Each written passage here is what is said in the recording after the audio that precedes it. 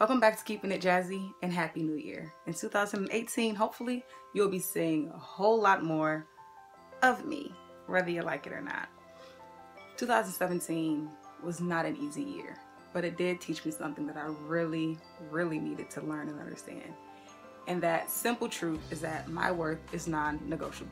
As an image bearer of God, have value on my life that cannot be tampered with, even by my own hands. You are made in the image of God. Whether you believe him or not, whether you convince yourself that he doesn't exist, like it or not, you are still made in the very image of the only living God. Have you accepted that? Awesome. Moving along, the beautiful thing about value and worth is that it seeps into every area of our lives. It genuinely does. From opportunities to jobs, to relationships, to friendships. Your value and your worth is something that you have to understand, that when I come to the table, what I'm worth and my value isn't something that's up to be negotiated. It means no, I'm valuable. Like Lauryn Hill said, respect is just the minimum. That's the basis of our communication. And there's nothing that I can say or do to make my value any less or make my value any more. It is complete, it is official, it is done. Nobody can tamper with it, not even me. So when it comes to other people, their approval and their validation, I don't need it. I don't need it. I don't need to walk in fear, because any fear that I have as a child of God and as his image bearer, any fear that I have is irrational. Don't need it, shouldn't be here, because not only am I made in his image, but he's with me the entire time. The one who has bestowed value upon me is the same one who walks with me. So when it comes to my job, when it comes to my art, when it comes to my relationships, I'm able to invest, I'm able to take risks, I'm able to live this life to the fullest because I am invaluable.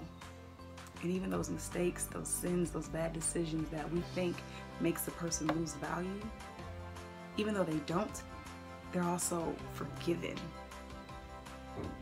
So in 2018, I'm encouraging you all to know your value, to know your worth. Don't negotiate it. Don't let anybody come to the table treating you like you're less than what you are. Don't let anybody treat you like you whack because you're invaluable. Learn your value.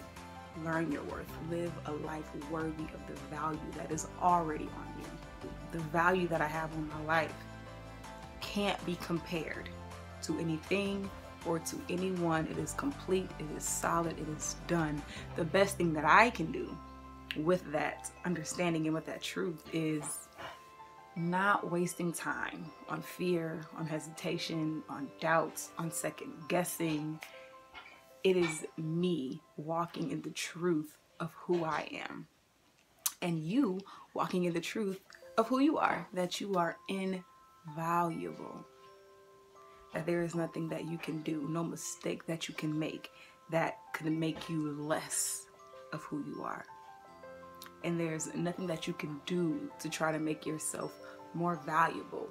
It simply means that when it comes to other people, there's nothing that you have that I need to the point where without you, my life has lost value.